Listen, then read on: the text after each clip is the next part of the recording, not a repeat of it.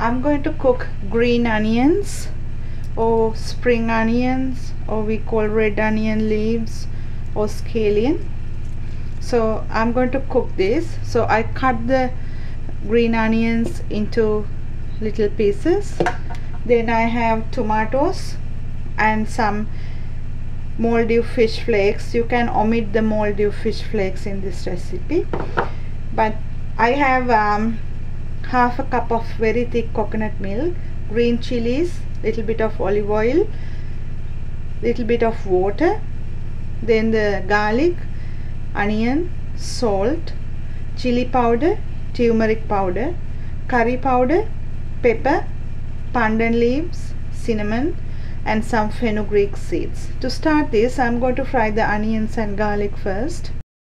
Add the oil into the pan. Just nearly 1 tablespoon is enough. Then add the pandan leaves, cinnamon, onion, and the garlic.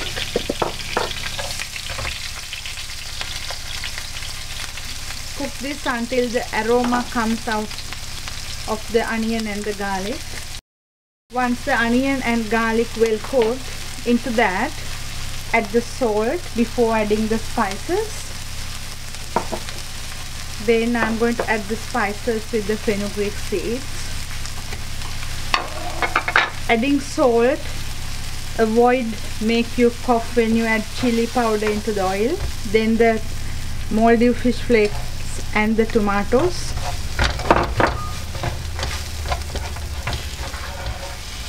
Add a little bit of water and cook this about 1 minute.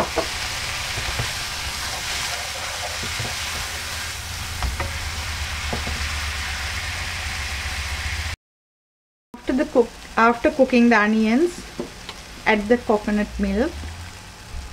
I'm adding a very little amount of liquid in this recipe because when you cook these leaves, the water automatically comes out. That's why I'm going to cook this again with the coconut milk until the gravy is little thicker.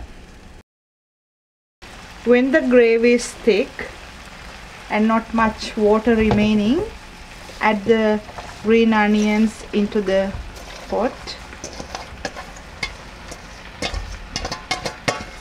Cook this only a minute or two, keeping the color of the spring onions.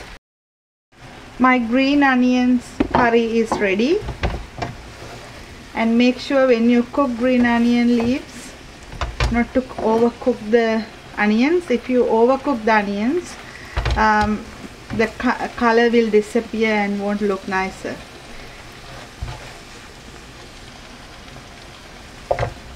This is the green onion curry, and I hope you will enjoy this too. Thank you for watching.